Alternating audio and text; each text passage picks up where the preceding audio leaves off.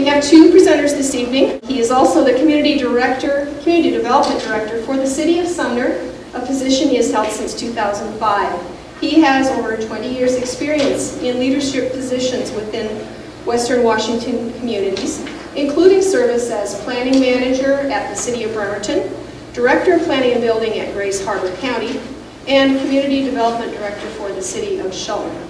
He earned his master's degree in Urban and Regional Planning from Eastern Washington University, and throughout his career, Paul has focused on vision-based long-range planning efforts for his employer and communities.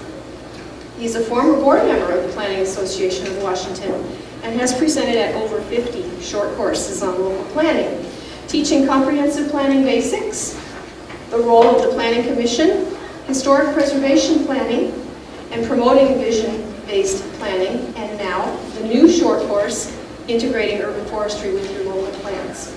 He's a member of the American Institute of Certified Planners as well, AICP. In his spare time, and mine as well, we enjoy sailing, rehabilitating our historic home, and traveling to visit our kids and grandkids.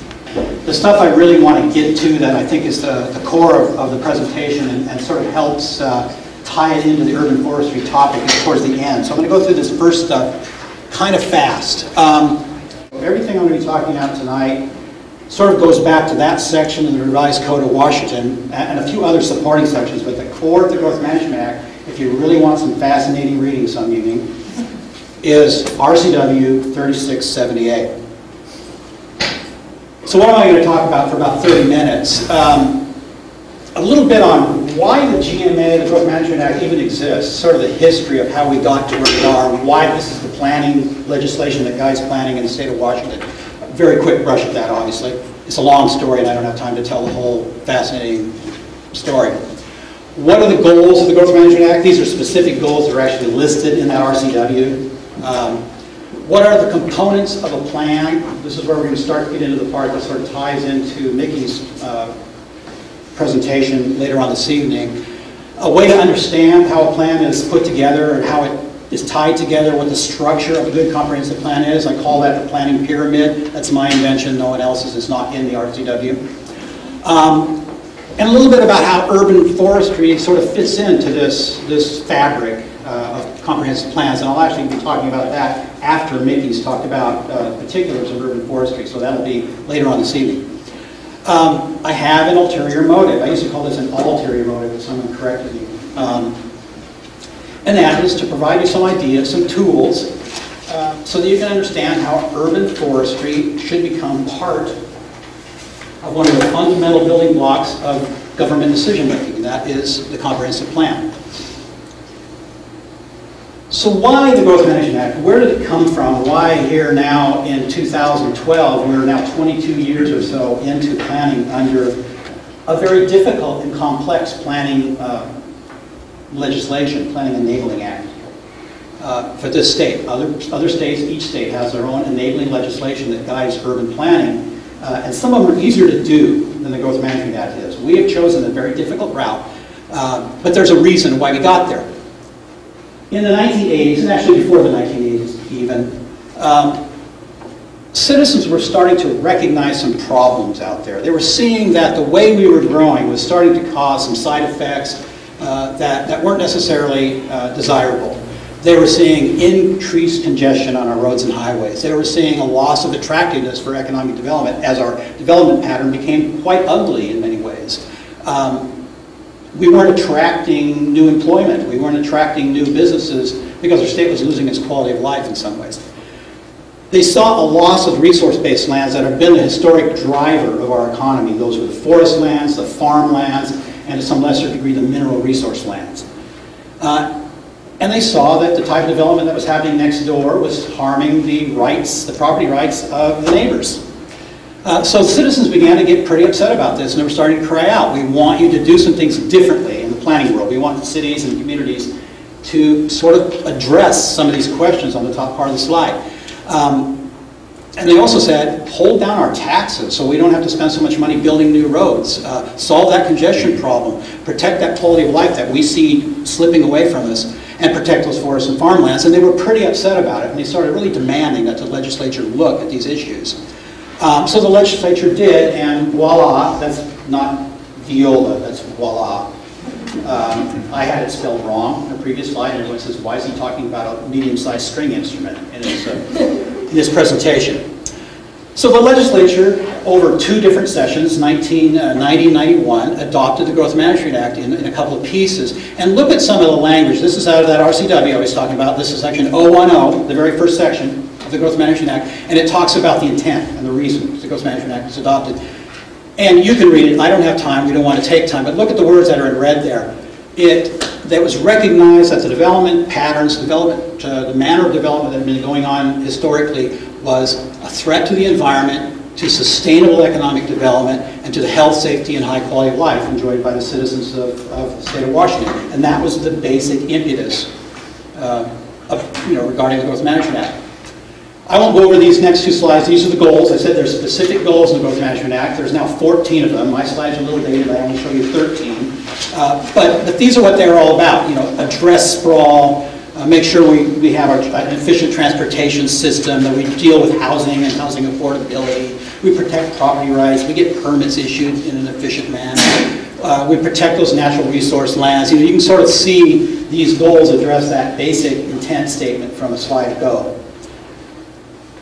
So what does it all really boil down to? What does the Growth Management Act really try to do? Just a couple of simple things. It tries to assure that rural areas sort of remain rural, that we don't keep gobbling them up with development. That's sort of addressing that, protect those resource lands, those farmlands and those forest lands particularly. That has to do then with finding a way to curb sprawl. Urban areas should be where most of the new growth goes, and that's going to put some pressure on urban areas. The urban areas may change over time if we focus more of our development into those urban areas. But that allows us to be more efficient in our use of public infrastructure, of utility pipes in the ground, of roads, and basically public expenditures. But it also may require us to think about higher housing density. So that was sort of a trade-off. But something that's new under the Growth Management Act is something that's less easily detected. It's more subtle. And that is the Growth Management Act introduced a paradigm. Oh, I said that word. I hate that word, but there it was. Introduces a concept of planning that's more citizen-based. It's more participatory than the way it had been done previous to the 1990s. And that's what I really want to focus on for the rest of the presentation. GMA actually has a section that requires community participation as the basis of how you write a comprehensive plan and how you adopt regulations that implement that comprehensive plan later.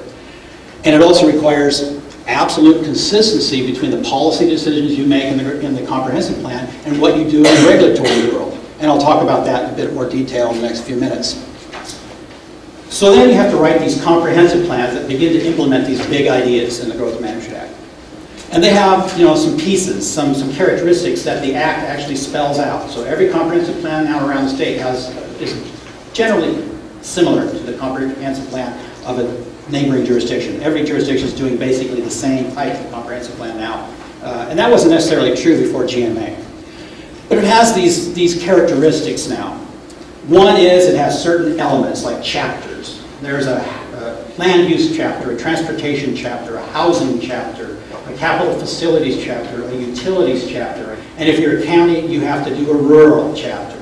But then you can do any other chapters that you want that seem appropriate for your community, an economic development chapter, an environment chapter, a parks and recreation chapter. There's a long list of additional optional chapters that communities will put in their comprehensive plan, sort of depending on what is most valuable and important in that community. But the Act spells out those first 5, or if your county 6, required elements.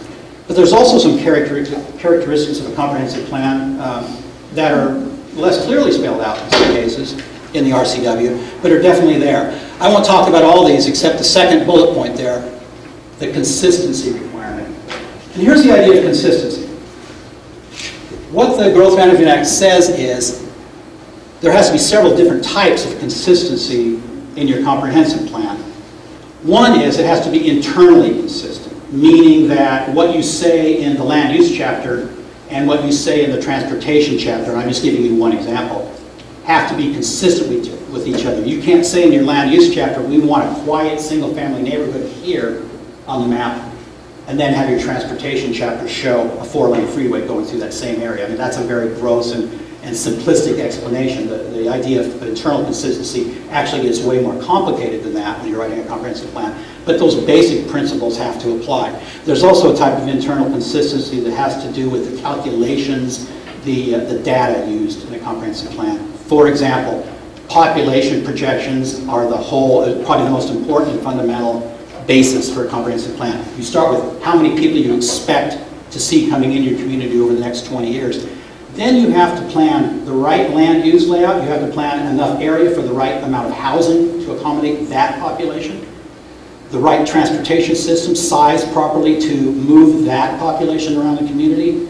And all the numbers then have to begin to line up. The housing units you're planning for, the population you're planning for, the capacity of the streets you're planning for, all those calculations have to be consistent. What I want to spend more time tonight is that second bullet point on this slide, and that's a type of consistency that's also clearly required by GMA that says that development regulations that you adopt after you've adopted your comprehensive plan have to be consistent with the goals and the policies and the principles laid out in that comprehensive plan. If you say in your comprehensive plan that you want mixed-use development in your downtown area, you have to amend your zoning code to allow mixed use in your downtown area. You can't have a zoning code that says no mixed use in the downtown area. Those things, by law, have to be consistent. So what happens in the early stages of planning under GMA, when communities are sitting down together to write their comprehensive plan and writing policies and general statements about what the future should look like in the community, has a lot to do with what the regulations and rules are later. There's also a less clearly stated intent in GMA that local elected officials should pay attention to the comprehensive plan goals and policies when they decide how to spend money, when they decide how to form partnerships with other organizations, and all those sorts of things.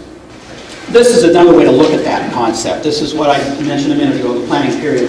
The idea here is, if you actually read this from the bottom up, is the process of planning under GMA starts in a very broad sense and then works towards the specific.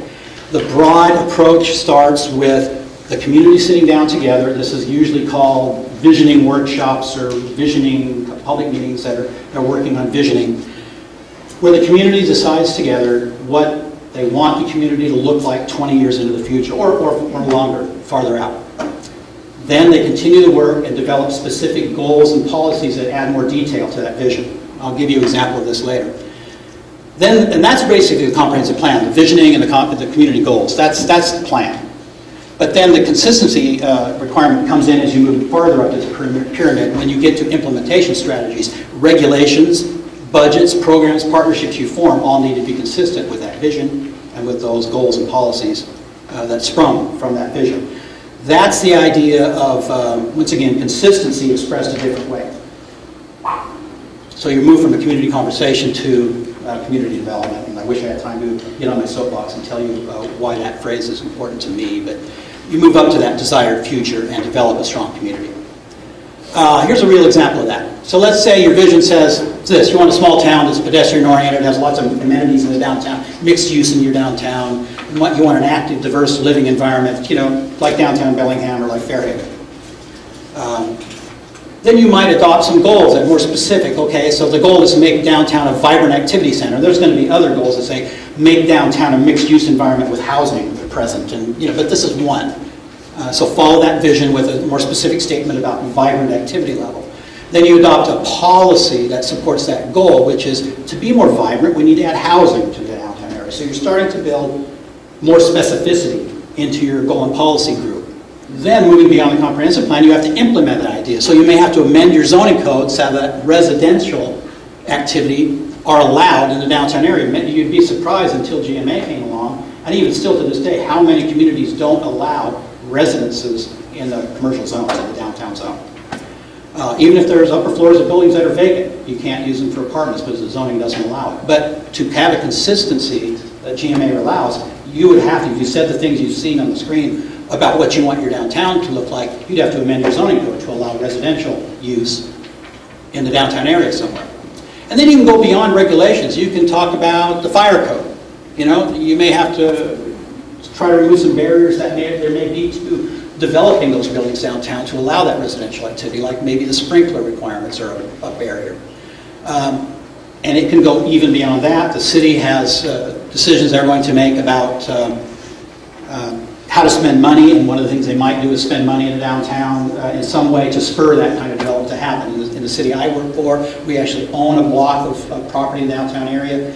Until the housing market crashed, we were well along in building our own mixed-use development in the downtown, where the city would be a partner with a private developer to build that as sort of a kickoff project, a project that got that ball rolling in our downtown area. We still hope to get there someday, but here's the city spending money consistent with a comprehensive plan. And you might also choose who you partner with and what sorts of activities based on consistency with all the ideas on the slide. We partner with our downtown association, the Sumner Downtown Association, to promote a lot of festivals and evening activities in the downtown area. So that's the way that you need to show consistency with your comprehensive plan all the way through all your governmental activities and decisions.